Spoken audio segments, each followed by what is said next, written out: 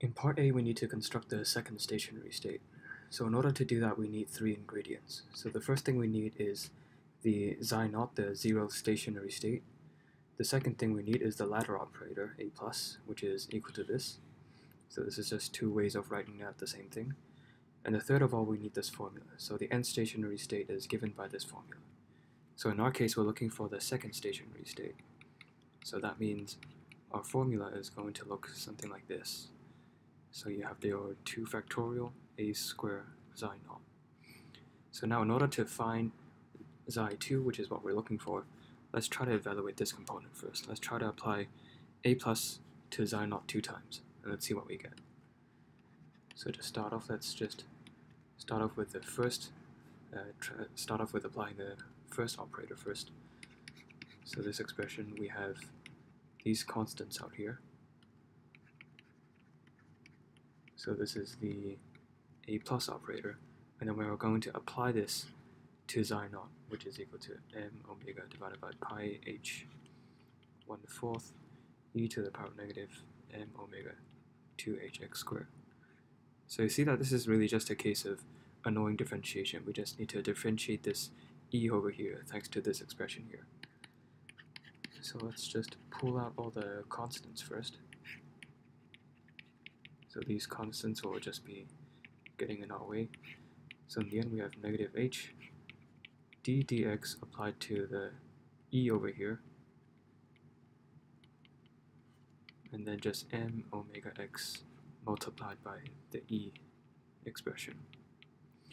And then taking the derivative here, you see that this is e to the power of something, so we just apply the chain rule. So we retain this term, and then we differentiate this term here in the power. So the 2 just comes down over to the as a coefficient, so in the end we get negative m omega hx. So this is what the derivative is going to turn into. So you see that this negative sign, they cancel each other out, so that in the end we arrive at this expression. So you can also see that the h bar, they also cancel out, which is always a good thing. So in the end we have m omega x times e to the power of negative m omega 2hx squared.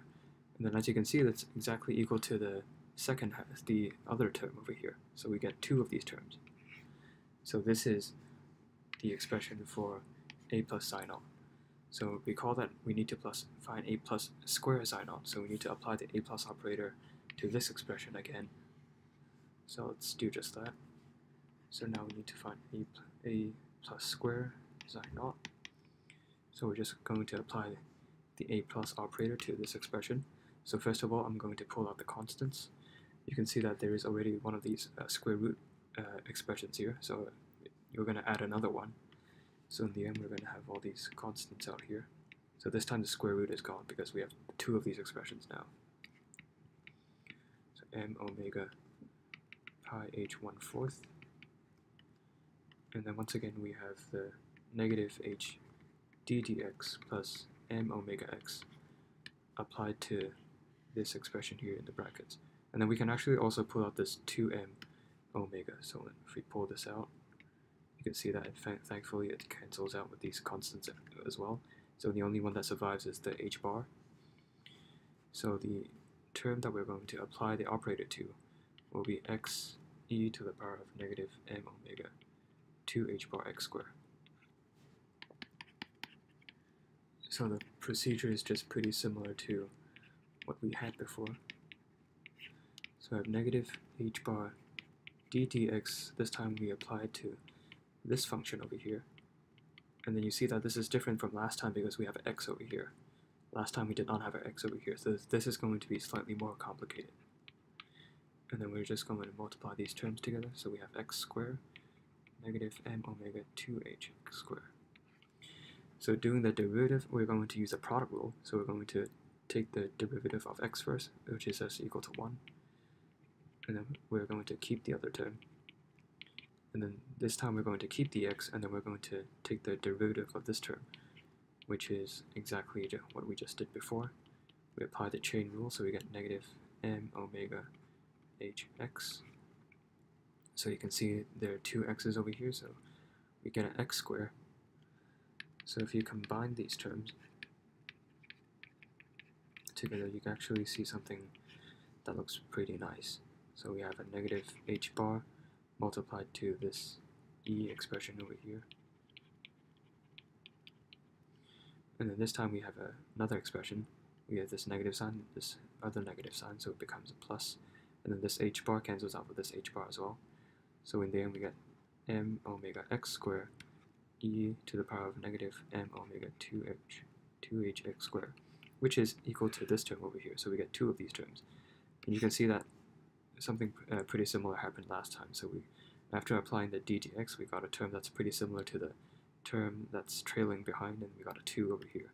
So you kind of see a parallel between the two cases.